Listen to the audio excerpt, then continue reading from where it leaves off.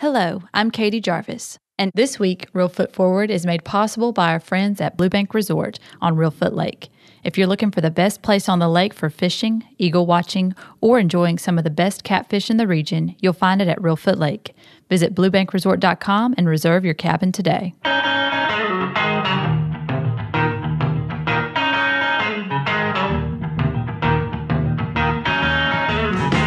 Welcome to Reelfoot Forward from Discovery Park of America, located up here in the corner of beautiful West Tennessee. Every day at our museum and Heritage Park, we inspire children and adults to see beyond. And each week, we do the same thing here on our podcast.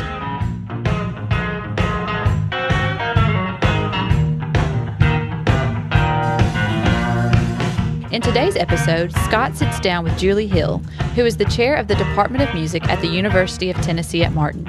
Julie shares with Scott what motivates her as an educator in West Tennessee, Brazil, and the rest of the world.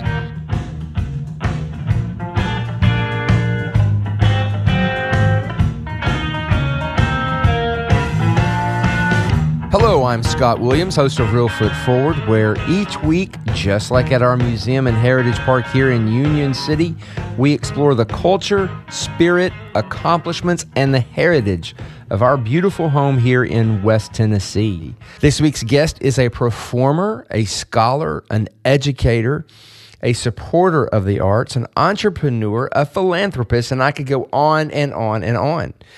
Julie here, who is with me here today, is the chair of the Department of Music at the University of Tennessee at Martin.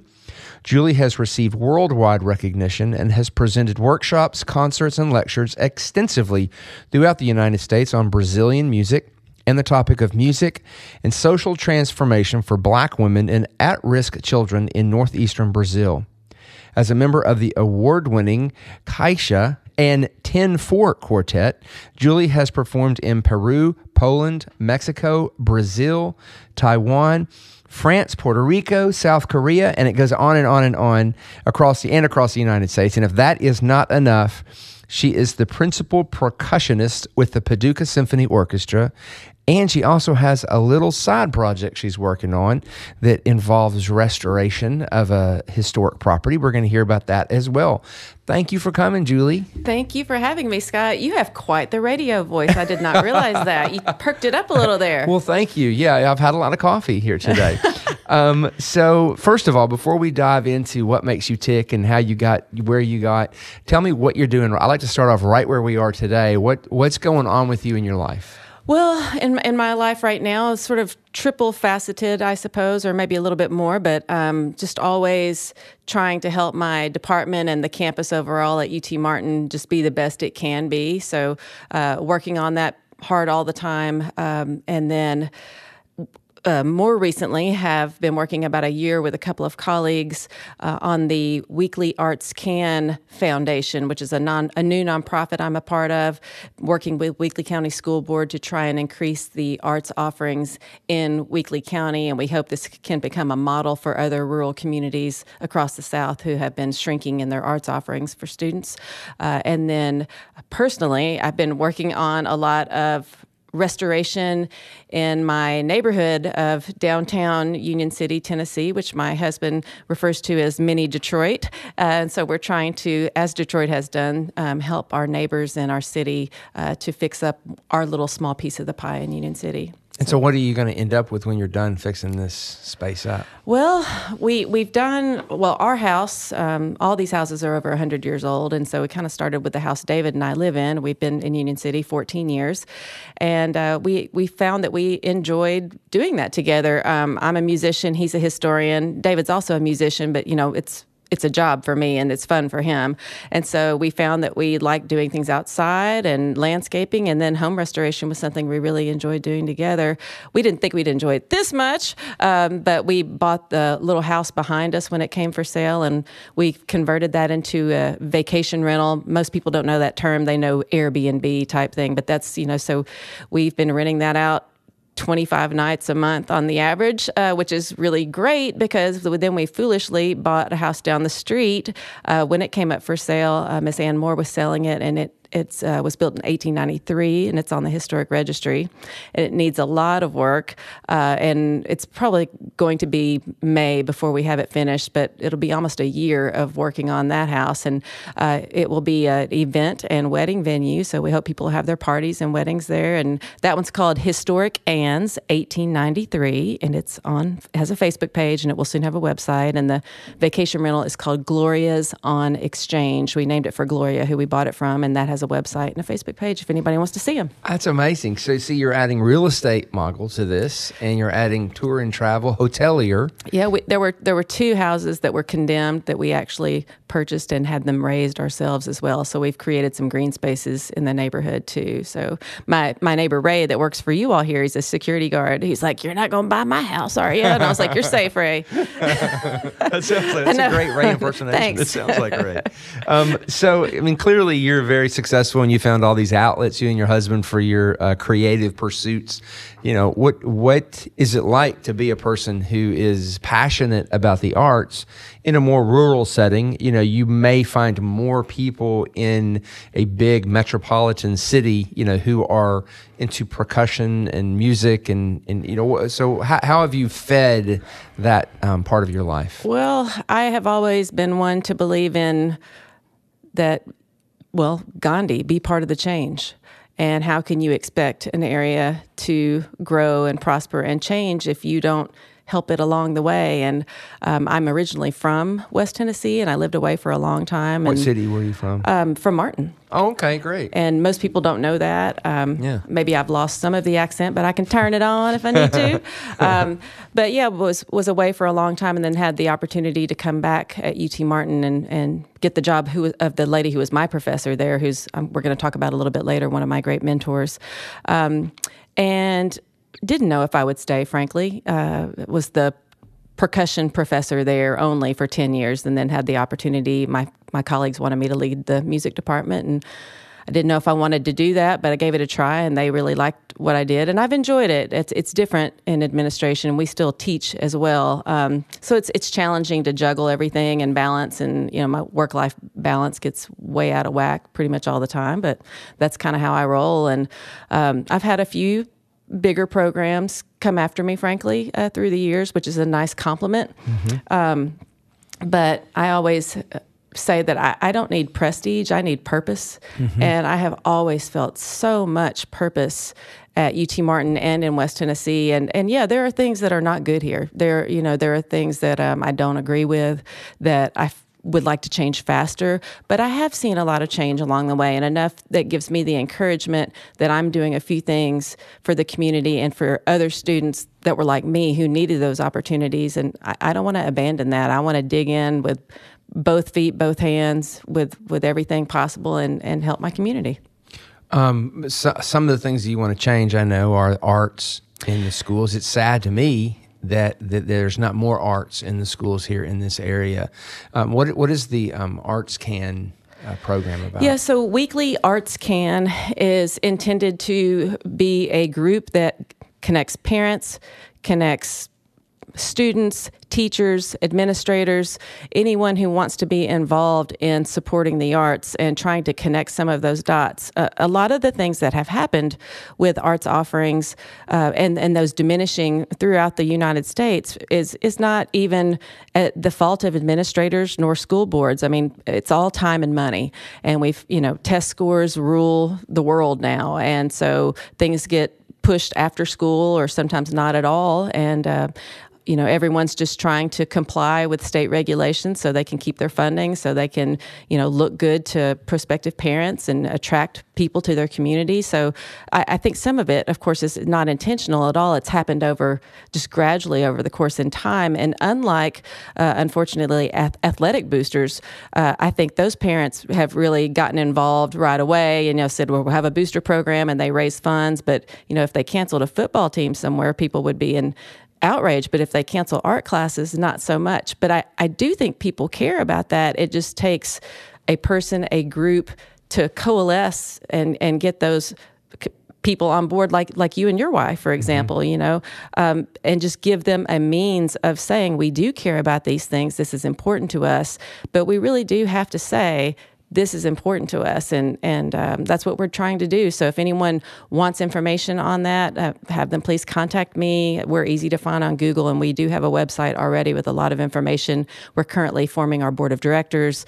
So we're just really getting started, but we're really excited about partnering with the Weakley County School Board to try. It's not going to be perfect. We're not going to have everything back during the day right away like we'd love to have, but even if we can form some increased general music, art, drama, and then expand that later to dance. Of course, music is obvious for me during the school day for the younger children, and then start with some after-school county band orchestra types of models. That's not great, and it's expensive with transportation, but if we didn't consolidate in Weakley County like Union City did, or Obion County rather. So, you can't, it's too expensive to have those band programs at all those separate small communities because of staffing and instruments. And then if they were really small, the kids wouldn't feel good about them anyway. So we were thinking some county models where they can really take pride in what they're doing is at least a starting place. I think a lot of people don't understand that art is more than just sitting and drawing and coloring. I mean, it teaches you so many things that you can apply throughout. I mean, I was a sculpture major originally, so there are things you can learn from that and apply. And of course, my wife is an art teacher, as you mentioned. Yeah, we've got so much data now that we can, say, hey, the students that are involved in the arts, and you say art, and they do think draw, but it's everything: music, drama, dance, visual art, theater art. The students do better. They do better academically. They're better at math, and they show up to school. Attendance goes through the roof when they're involved in these things because they want to do those things. They don't probably want to do RTI, even though they have to, but that it increases students' attendance, their mental, their cognitive capacity, but it also gives them an outlet to feel. This is where I really feel strongly about it, though, is it gives them a means of feeling good about themselves. And we have so many kids that don't have those opportunities, whether through academics. Sometimes our athletic groups now cost so much money, so a student of lower socioeconomic level might not be able to afford those things. And certainly if they don't even offer those in those schools where those students live, that makes me so sad to think, how would my life have been completely transformed had I not had general music at the K through 5 level. I mean, I just can't imagine how different my life would be. And so I get sad, but I get fired up and angry and just want to do something to wake people up and just say, this stuff matters. We've got to give these students at least the opportunity to express themselves in these ways. Here at Discovery Park of America, we have the Historic Theater Academy. And so students come and they pick a moment in history. The last group picked Hamilton and Burr, and then they actually do the research. They actually write the play, and then they design the costumes, and they actually do the performance. Somebody will be in charge of the stage setting, and these kids come from schools all over in the area. And one of the kids this last time when I was just talking to him said, this is the only time I feel happy. And I thought, man, imagine. Teardrops fall. Yeah, it's just like how grateful we are, and how many kids out there don't either know about it or don't get to participate. So that's one of my passion things is to so wonderful get the word out about that. Yeah, it's amazing. So before we leave that topic, though, Scott, I just wanted to also say the other thing we need to do is people need to come to these things, and just attendance at sometimes at these events is. I think TV's gotten so good, and I get it. TV's great today, but turn off that set and go and support a living, working student, or whether it's a faculty member or a community theater.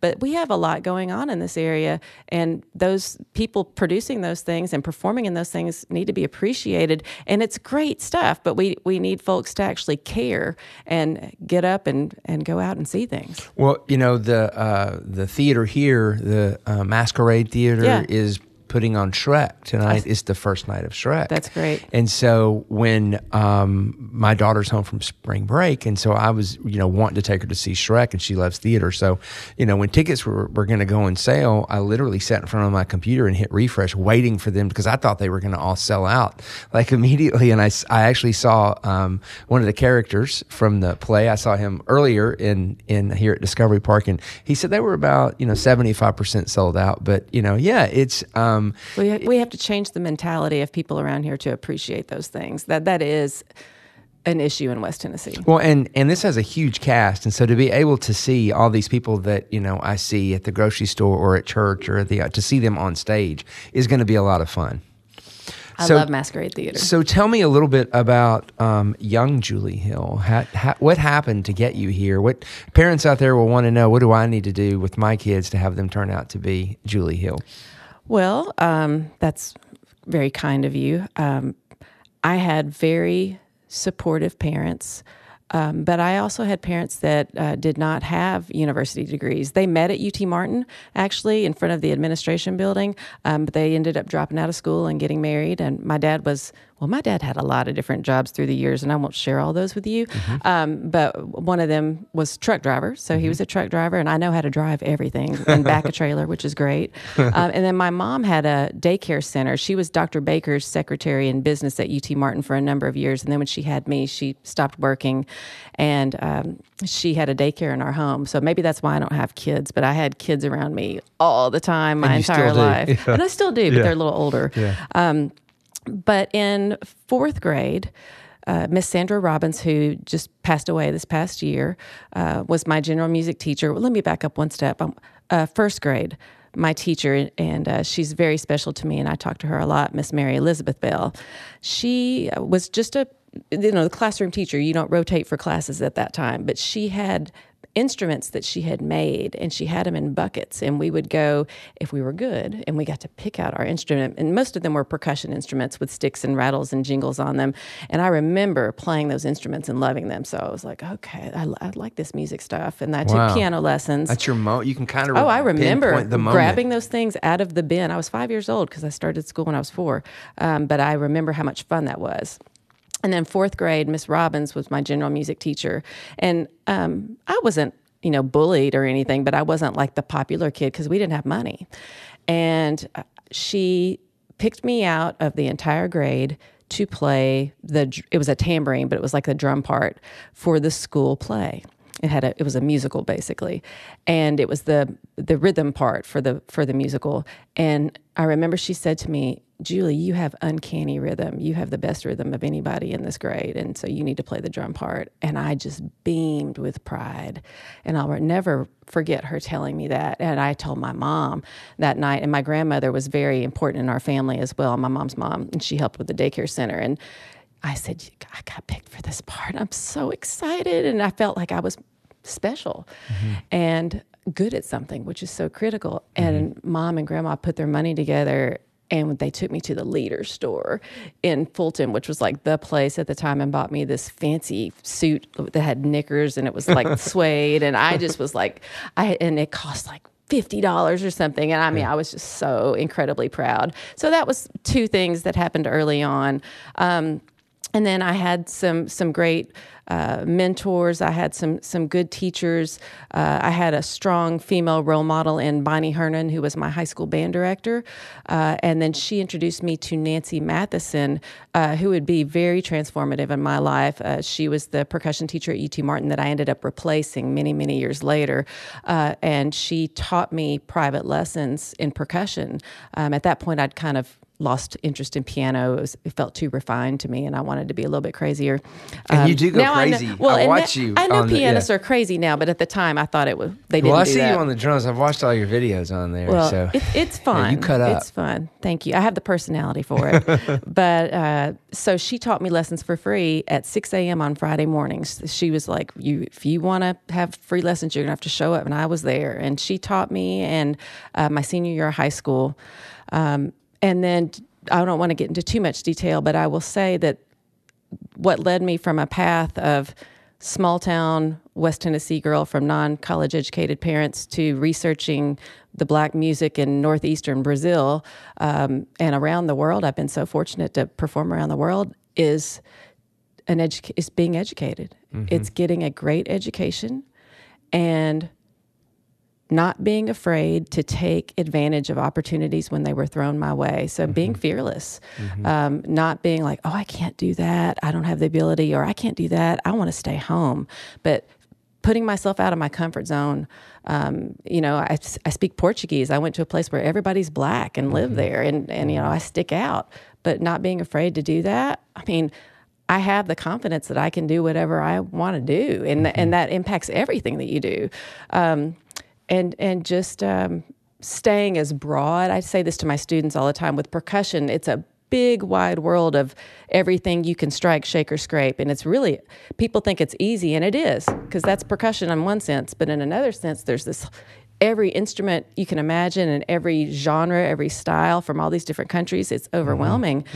So I tell my students to stay as broad as they can for as long as they can, because the profession will define you. If you try to define yourself too early in the profession, you'll miss out on opportunities that you would have been offered along the way. So those are 3 things. Talk a little bit more about Brazil and your passion for the country and for the women there. Yeah, so I left UT Martin and studied with this wonderful lady, Nancy Matheson, but I was at Martin. It was a smaller school, and at that time, they did not have a world music program.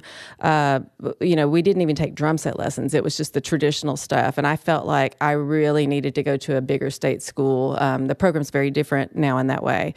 So I thought, well, the biggest state school in the country is Arizona State University. Let's go check that out, and I loved it. And so I went to graduate school there straight from UT Martin. I was 21 years old, and drove my Corolla out there with a U-Haul, got a hitch on it, and 1,750 miles, here we go. And it was like Mars out there. What did your parents think? They were scared to death I for bet me. they were. Dad had been out there as a truck driver. Mom had never been west of the Mississippi. So they put a bunch of canned tomatoes, Grandma and Mom gave me canned tomatoes in my U-Haul, and loaded up and went out there. And but it was great for me because I was exposed to all these different cultures, and I played in the steel band and Brazilian ensemble, and not just the ensembles, the students, So I started learning Portuguese very quickly and Spanish there, and would go dancing with them and learning what that music sounded like. And I'd always liked the exchange students, as a kid. I'd always befriend the runt of the litter, so to speak, or the people that, didn't know anyone, because I would see that they didn't have any friends. And I've always been that kind of person. And my first boyfriend was Jorge, So I've always been kind of attracted to learning about other places. And so that was a great place for me to stretch my wings. And my mom had gotten pretty sick. She had a disease called sarcoidosis through the years, and she was starting to decline rapidly around that time. And so when I finished grad school, about the last thing I wanted to do was move back here, but I did because my mom was pretty sick. And there was a band directing job open at Obion County Central High School and some of the middle schools. And I got the job there. And my high school band director, Bonnie Hernan, was one of the teachers there. So that helped me get the job, which was awesome, and kind of came back home and was suddenly teaching back out in the rural middle of nowhere. I mean, Black Oak, to me, that was my first job, and I showed up there, and I was like, am I ever going to get there? And then I had to drive to the high school, but I met so many wonderful students, parents there that I see every day in this community. They're like, hey, Miss Hill, so it's nice. And some of those students I taught them would later come study with me at UT Martin, actually, but I'm one of my great students there. He was in 7th grade when I got the job. His name was Davey Anderson. And so Davey was just fantastic. And I thought, well, let's see if some of these other kids were too. Will Turner, there were lots of others. And we formed a middle school percussion ensemble. And we had a little steel band. So I was kind of trying to make some of that world music magic at Obion County. And it did. We did a lot of really cool things.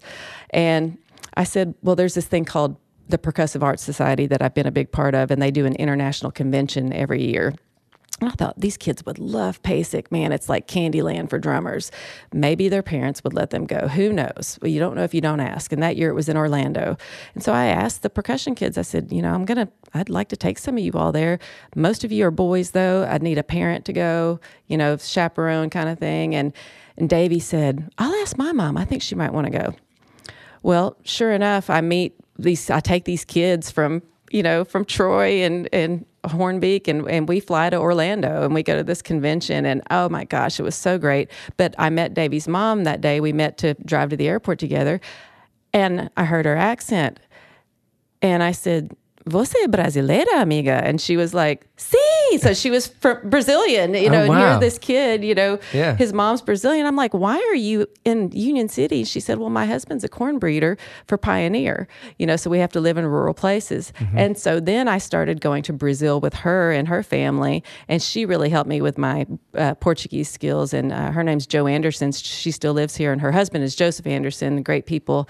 And that's how I started traveling there pretty much every year. And then I ended up, once I got the language skills, Josephine was not a musician. She was a friend helping me out. She got tired of translating all my lessons and all these interviews with people. And finally, I got to where I could go by myself. And so I've been back many, many, many times. Yeah. And taken students there, UTM students, we've gone 4 times. Yeah. And obviously, you have a passion for the people there and the transformative, it sounds like a cliche, but the transformative power of music to change people's lives. It really does. And it's not dissimilar to what I was saying in the way that my own life was changed, although I had clothes and, a place to live and healthcare. The people in this area, Salvador is where my research is from. It's in the state of Bahia, so they call it Salvador da Bahia. It was the first port of entry for the slaves that came to Brazil, and 4 times as many slaves went to Brazil as to the United States, so about 10 million, if that puts it into perspective. Last place in the world to abolish slavery in 1888. As a result, this place, Salvador, is still very black, about 90% black, and it is extremely, extremely rich in culture and extremely poor in economic capacities. So a lot of the kids there are homeless, or there's a high crime rate there. If you look on the top 10 cities of crime in the world, you'll see Salvador as one of them. But it's an incredibly beautiful, rich place. But this music that I researched it looks like samba reggae. It's samba reggae. They have these schools basically that take kids in, teach them how to play instruments, drums, and then they play out in the streets for rehearsals, and tourists come listen to them, and they give concerts and do tours. And it's that sense of knowing that you're good at something. It changes your life. So they know the path of least resistance, which is selling drugs or stealing or all those other bad things, that there's a different choice for them. And so this gives them options. And I've interviewed these kids. The school specifically that I've researched is called JIDA, which is DIDA, which is an all women's group. And it changes generations, because then those women that are transformed, their children will have other opportunities. So this stuff, it impacts in a good way and in a bad way. It impacts generations. And we see that in our own society. Yeah. So, it's fascinating that you get to see that culture and this culture, and you're opening eyes and changing lives in both. Well, some of my colleagues at UK, where my doctorate is from, in Kentucky, they're like, "How did you get such a cool area of research in Brazil?" I'm like, pick it. Yeah, that's it's right. your choice. That's right. If you want to choose Iceland, nothing against Iceland. Yeah. But I wanted to go somewhere where the drumming was hip and the weather was warm. You can leave with a tan. That's right. So you're obviously doing a lot of really cool stuff, and you're on the college campus. We as a culture in America are going through a lot of changes, and there's a lot of turmoil at times on college campuses. You've been able to witness shifts in what kind of students you get? And, I don't know a lot about UT Martin. It seems like a great school. There's a lot of really smart people here that went to UT Martin. Have you seen? And I know you obviously have lots of colleagues, including your husband. Right. What's your observations on college culture these days? Yeah, I've actually been really encouraged by that. My students have always been pretty generally cosmopolitan and liberal, because of me, and they probably people that are more conservative, sense the way my bread is buttered, and they don't want to study with me. So I tend to attract like-minded, like-spirited musicians. But then I teach, for example, a world music class to all of our incoming freshmen in the music department, which is typically 40 to 45 students. And I do it so I'll learn all their names, but I also do it because I want to shake them up a little bit. And we talk. The first thing we do is we talk about global issues, so they have to listen to the news every day, and they have to say, what's on your mind? Okay, tell me what's going on. And it's not just West Tennessee news. They need to be listening to, I'll usually have them listen to like NPR up first if they don't know anything else to listen to, and they'll get some global news. And they are just fascinated, first of all, that they don't know what's going on in the world, and then they're empowered by it. They're like, man, so in Japan today this happened, and I can't believe, and then they start to form opinions, which is what they should do for themselves. And so I don't teach them to challenge everything that their parents have ever taught them. But I do say that it's okay to question that and to figure out, is that your choice, or is that because you've been taught that for decades? And it's okay to step back and go, do I think that, or was I made to think that?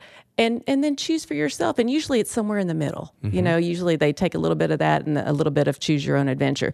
But with the students, the past several years, I have seen such and especially the last 2 years, I wonder if it's coincidental, not probably, but I have seen a lot of kindness and tolerance of diversity, of other cultures, of minorities. And I think that, these students are seeing the news and they're scared. I mean, I could never remember a time when I would think about myself that, my own kids would be impacted by global warming or climate change or, all this craziness all this hate that's in the news right now. And I think the students are scared and ticked.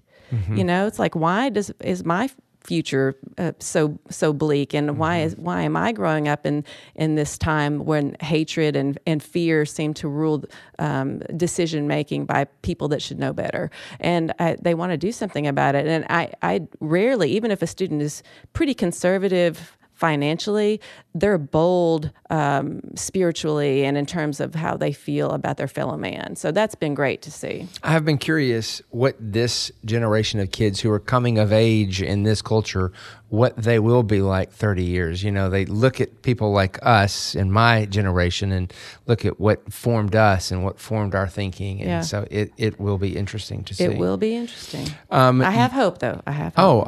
You know what? I mean, I get to be around a lot of college and young folks like Luke here. Yeah. No, I tell my wife, I'm like, you would not believe how smart and sharp and good those young professionals are that I get to work with every day. It's absolutely been like so inspiring since coming here. That's one of the great things about the job that you have, Scott, and the job that I have. But, people stagnate in the teaching profession. But, if you surround yourself by really great, like-minded young people, they're going to push you to stay at the top of your game and to know what the current, for me, it's what's the current percussion music out there, because you get out of school for a long time and you feel disconnected. And so I think that's a great way to stay connected to currently what's going on in your field, but also to the next generation. So we mentioned Jorge, but I know you didn't end up with Jorge. I did not. I ended up with David. And so David, tell us a little bit about your husband. David Coffey is my husband. My last name is Hill, and his last name is Coffey, but we are married. I was just 30.